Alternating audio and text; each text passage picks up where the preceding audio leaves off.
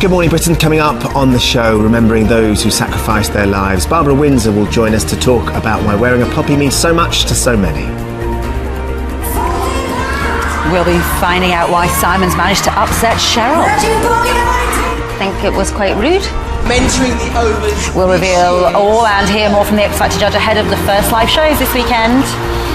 Charlotte was on the red carpet last night celebrating her starring role in the new Bradley Cooper film. Fantastic.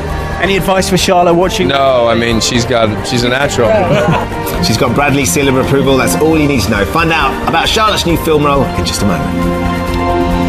Thursday, 29th of October 2015, live from ITV Studios in London. This is Good Morning Britain. Hi there, good morning. It is approaching 8 o'clock. Our top story, a murder inquiry is underway in Scotland this morning after a 16-year-old student was stabbed to death at his school in Aberdeen. The Cults Academy pupil has been named locally as Bailey Gwynn. He was taken to hospital yesterday afternoon, but he died from his injuries. Let's go live to the school where this happened. Helen Pearson is there for us. Good morning, Helen. I'm sure you've seen people coming with more tributes this morning, and there's going to be another one tonight.